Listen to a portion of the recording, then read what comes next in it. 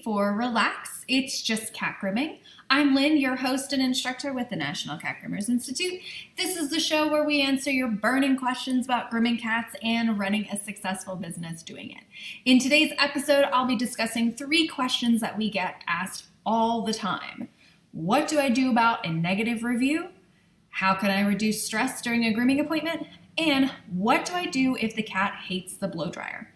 If you enjoyed today's quick chat, then make sure to click the notifications button on the National Cat Groomers page so that you can get notified when we post new videos and content just like this. So let's get started. It's happened. You've gotten a 1-star review that is jacking up your awesome 5-star rating. What do you do? Can you get Facebook or Yelp or Google to take it down? Who do I call? What do I do about negative reviews? Well, first is that I want you to breathe. Just breathe. It is going to be okay. One negative review in an overall positive online appearance is not the end of the world. And I hate to break it to you, but Facebook, Google, and Yelp do not really care if it's a fake review or if it's an upset review because they're not going to take it down. So we have to figure out what is it that we're going to do about it. There are a few things that I want you to keep in mind when responding to a negative review. 1, the response that you write is more important than the negative review. So aim to almost talk to the dozens, if not hundreds, of potential clients who will be reading this. If your rough draft of a response looks more like, oh yeah, I showed them, then you need to reevaluate your goals of responding to this review because that is not the purpose. 2, a negative customer review is an opportunity to improve that client's experience with your business. I know it sounds crazy, but think about it. Would you rather someone alert you to a problem in your communication, in your process, in your follow-up with your staff, etc., or for them to just never return to your business without saying anything? Because that's typically what people do. A review of any kind is a great way to get and digest feedback about your business. It would be awesome if every piece of client feedback is a rave review of your wonderful services, but unfortunately the nature of the beast is that people will overwhelmingly talk more about a negative experience than they had about a positive one. And the thing that they talk about the least, a neutral experience. Oh, it was just okay. I don't know about you, but I'd like my customers to feel more than just, oh yeah, it was okay, when they work with me. So use this negative review to step back and try to figure out where any potential gaps in your customer experience was. Look at your business objectively to see if there are any tweaks or changes that you could make to make sure a future client doesn't encounter the same things. 3, all right. The actual review. First, I want to reiterate what I said before is that your response should not be like, oh yeah, I showed them. Like I'm trying to one-up them. That's not, no. That is not productive in business, and it certainly isn't going to look favorably to this client, to any potential client that reads it, or to any potential client that the unhappy client tells about it. No, we need to do some damage control. You need to acknowledge what the client is feeling, offer an apology that they had a negative experience in your business, and what you're going to do to resolve the situation. Now, this doesn't mean that you have to go in depth in your review response with what exactly you're going to do with this client. So for example, if you're going to give them a refund, if you're going to offer to have them come back so you can fix it, so only you, the owner, are going to do it. Whatever it is, you don't have to go in depth in the actual response. It could really just be, that you're acknowledging how they're feeling, you are addressing the fact that they had a negative experience in your business and that is not how you want your customers to feel, and then give them a direct way to reach out to you or to the business owner or to the manager. But you want to improve this client's experience. That's the goal, okay? So remember, you think about, we do want to acknowledge, we want to focus on what other people are going to be reading as far as this, but you also want to improve the experience for that client. Okay, so we have to go hand in hand. Number 4, don't make it too wordy. A long drawn out he said, she said review response does not look professional. It looks like a lecture. You have to show concern for the pet but also a willingness to provide a resolution for the client. Okay. 5, finally, don't go scorched earth. I've seen some reviews that just blow it up and make a mountain out of a molehill. You want to keep it calm, professional, and solution-oriented. And one last thing I'll add is to make sure that you review your policies and procedures to see if there are ways that you can improve client communications and give clients an opportunity to provide you with feedback before they go right for the negative review. A lot of times, if you look at negative reviews in other businesses, doesn't have to be your own, doesn't have to be your own industry, the majority of time it's usually a miscommunication, or that the client had unreasonable expectations, or that they just had no expectations. And so that's really where communication comes into play. I would also encourage you to look at negative reviews from other businesses. It can be your competitors. It can be businesses in other areas that are similar to your own. And keep in mind what people are reviewing negatively about these businesses that have a similar clientele to what you want, and make sure that your business takes care of those kind of problems. So it's almost like you want to see those problems, turn it around into a positive that you can promote on your business page, or that you can talk about on your website. You know, if someone is saying that they, if a similar business to yours is saying that they didn't like the fact that their pet was there for 5 hours and that they didn't get a call, that they had to like hunt them down, well, then make sure that you cover on your page exactly how you set up expectations for each appointment, that you follow up, that, they should expect your call at this time, that, if they have any questions, they can call you. Or on the flip side, if it's that, we turn off our phones, we lock the doors when we're grooming pets because we don't want any interruptions while we take our time with your individual pet. So it's about setting those expectations, and remember that every single grooming business operates differently. So if a client has gone to another business, they may just assume that your business works the same way. And I guarantee you it probably doesn't. So you have to be really clear on what it is that they should expect during a business appointment with you, during an appointment with your business. And I think the best way to do that is to have a little video on your website of what the client should expect of an appointment. Basically, like, what your pet should expect at a day at, Happy Dog Salon.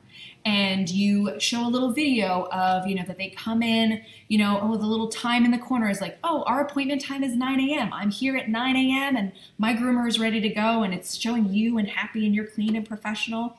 And then, the pet walks in and you do an assessment. You talk about that you do an assessment, first time appointments, plan for 10 minutes to fill out paperwork and talk about your pet's needs.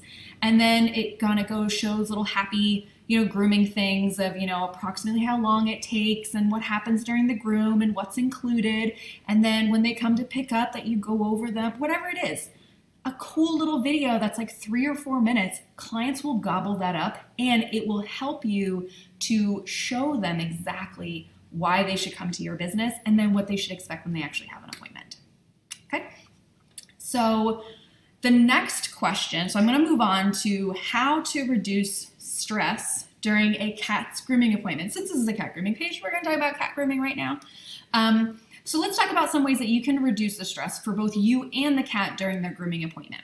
First of all, you should limit additional noises, smells, and sudden movements as much as possible. If you groom dogs as well, then you should try to have a cat-only time or cat-only days where you won't have barking dogs around the cats, because really they do so much better in a quiet, calm environment. I am a cat-only groomer. This is my cat-only grooming salon, and I regularly get cats from other dog groomers in my area because they just do so much better in my facility. I don't try to do appointments back to back if they've had a negative experience elsewhere. So I've literally had people who called me from a dog grooming salon and say, I'm on my way. I was like, no, we're not. No. Even if I had an appointment, we wouldn't do that. Because I want to make sure I'm separating the negative experience that they had at this other grooming salon. So mine is just quieter, it's calmer, there's no barking dogs, nothing like that. And trust me, cats will do so much better. If you have a busy salon, try to have limited cat appointments and really funnel them into, like, say, one afternoon a month or one day a month, or maybe it's every Friday. make it so that you have these cat-only times, and the cats will do so much better. Next, you'll need to get as much information as you can about the cat before they book their grooming appointment. If I know that a cat is more likely to be shy or nervous, or they were from a rescue, or they're not used to being handled, I'll take extra steps during their appointment to make sure that they're more comfortable, and I give them opportunities to hide or cuddle up. If you want more information about that, we talk about it in our Complete Cat Groomer Training Syllabus, a little sales pitch right here. We talk about temperament types and all the temperament types and what they like and what they don't like during the grooming appointment, and how you can adjust your appointments. So all of our information, just check out nationalcatgroomers.com, and it will give you everything you need to know. But you will need to adapt each appointment for that cat. Next is, I like to do new cats as the first thing. I do not like them sitting around and waiting. A lot of cats don't like that, especially if they're listening to new and possibly scary sounds before it's their turn. So I don't want to piss them off before I've ever gotten them out of the carrier. So I'll schedule new cats as the first ones of the day. They get done first, and I'll also put them on a quieter day so that I can just focus on their reactions without adding to how uncomfortable they are in a new environment. A big thing with me that I work on is what I consider a priority system with challenging cats. This means that I take care of immediate problems first, what is causing discomfort right now: matting, ingrown or sharp nails, gross rear ends, whatever it is, I want to take care of it as the first thing. Then my goal after that is to get them clean, dried, and combed out, because obviously that is part of relieving them from these problems. Then if the cat is still doing well, I'll start adding in services that will help prevent problems in the future. So this could be a deshed, a comb cut, maybe taking the belly up higher for a belly shave, neatening up things. And finally, at the very bottom of my priority totem pole are any vanity requests that the owner has. So toe tufts, or, neatening up around the head, or, something like that. Those are all vanity, and I don't consider them to be high on my priority list. So I only add them in if the cat is still doing well from the appointment. Now, this doesn't mean that the cat can never get those services, but for the first appointment, I really work on a priority system, and then I know how they respond to different things, and I can make different recommendations once the client picks up. And sometimes I find that a cat who gets on an every, say, 6-week grooming schedule improves with each appointment. So then I can add additional services down the road. So I have a client, his name is Spartacus. I know for the people who came to the workshop that I did with Gracie Owen in the summer of 2019, I had this cat, Spartacus, as one of my demonstration cats. And when he first came to me, he was highly aggressive. He was very, very matted. He hated everything about the grooming process. He was not a fun cat. He was very challenging. He's this big, big Maine Coon type of cat. And so we had to do a modified line cut, and we had to get him on a bath schedule because he was not going to tolerate any type of shaving or hair cutting in the future. Well, now that I do him, he gets comb cuts, he gets a belly shave or sani, he just lays there. He thinks the grooming process is fine now because it's not such a big deal. He's also not in pain anymore, so we're not adding to that when we're actually grooming. So I can make adjustments as I go, but it really is looking at that priority system is the first thing I do. And I always want to make sure that I talk about that to my clients, that I work on this priority system. This is my goal. I will focus on the problems that you're having first, and then we'll kind of build from there. Yes, because my overall thing is that I want to have a very positive long-term relationship with their cat, and that means working with them through the appointments. Okay, so those are my tips for reducing your cat's stress during a grooming appointment. I don't really go into a whole lot of supplements and sedatives and things like that because I work by myself and I prefer the cat to actually acclimate to the grooming process instead of having everything muffled. There will be a handful of cats that I will send to their vet for something like gabapentin, amitriptyline, something along those lines, where it's more of a kind of calm them down mentally. That's normally for adult cats who are very difficult to handle even at home. Like they're formerly an outdoor cat, or they're trying to maul me. things like that, it's not so good. So we'll do a couple appointments on gabapentin, and if I see some improvement, I might recommend that we try without to just see if we've gotten past a point that we need it. But it's a very small percentage of my clientele that's on gabapentin, and I don't like that to be something I go to right away. And obviously, I'm not administering anything because I'm a groomer. I'm not a vet. I don't work at a vet, and I will defer to their vet for any specific dosages or medications, anything like that, because I don't want the liability. So that's my little blurb on that. So the third question is, and I think this kind of goes along with that other question, is about reducing stress, is what if the cat hates the blow dryer? Now, I blow dry every cat. So I'm gonna go over some tips on how you can improve your cat blow drying process. Because a clean, beautiful, de-shedded and fluffed out cat really needs a blow dryer. Yeah? It's gonna take you way longer if you are using a stand dryer or a human hair dryer than it is to just use a blow dryer, and I get my cats used to using a blow dryer. So if I can do it, I know you guys can do it. First, you're gonna use some big fluffy towels to absorb as much heavy water as possible, so this will reduce how long you'll actually need to be in the blow dryer. Next, choose your blow dryer well. I use a variable speed knob on my canine mini fluffer, so it's dark, but it's back there.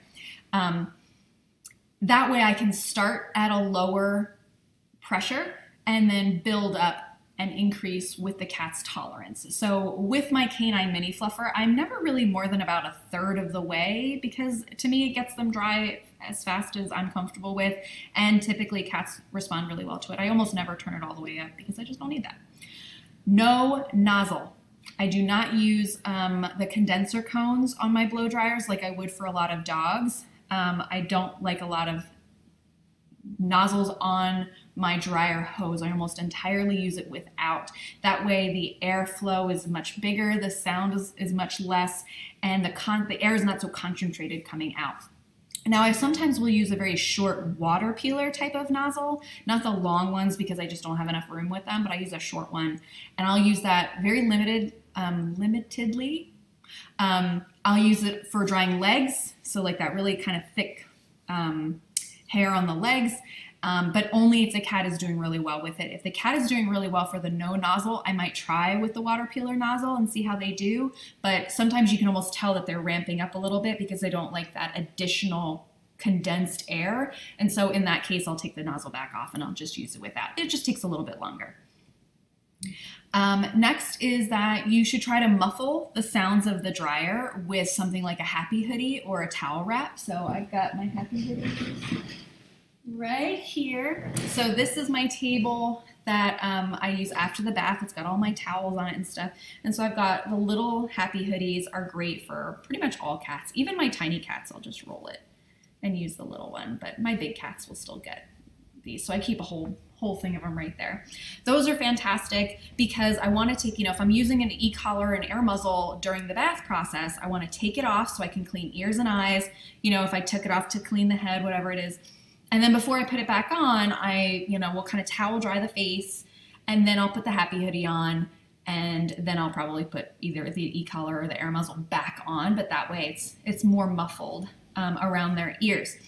And a lot of times I tend to use an e-collar or an air muzzle when I'm drying new cats, because I find that one, it also helps with muffling the sound, and this way the air isn't rushing right past their face, so they don't, if they're in the cat, if they're on the table and they turn and the air is right here, they're gonna get really freaked out. So they don't like the air right in their face. So even if I don't think that they're gonna try to bite me, I will still use an e-collar and air muzzle just to help introduce them to the drying process without me having to worry about it. So if they have an air muzzle on, I'm not worried about getting bit, and I can dry 99% of their body without them really worrying about it. And then the last little thing I'll do is, take it off, and I might be able to take the nozzle off and dry around the chin and a little bit on the head. But if they don't like that, then I might just, put them in my cage dryer, or I'll put a floor fan on when they're back in their carrier just to help dry around the face a little bit. And to be honest, if they go home with a little bit of a damp face, it's not the end of the world, versus damp something else, which could then clump and get matted. Whereas like right around the head, I'm not as concerned about. So the next thing I do is I introduce the sounds very slowly and from further away.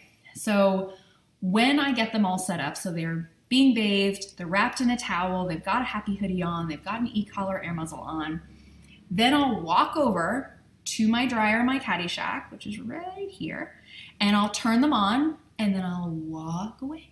And I'll hold them, and I'll hug them, and I'll rock them like little babies, and I can watch them to see their reaction to that loud sound, but I'm not right up next to it, I'm across the room.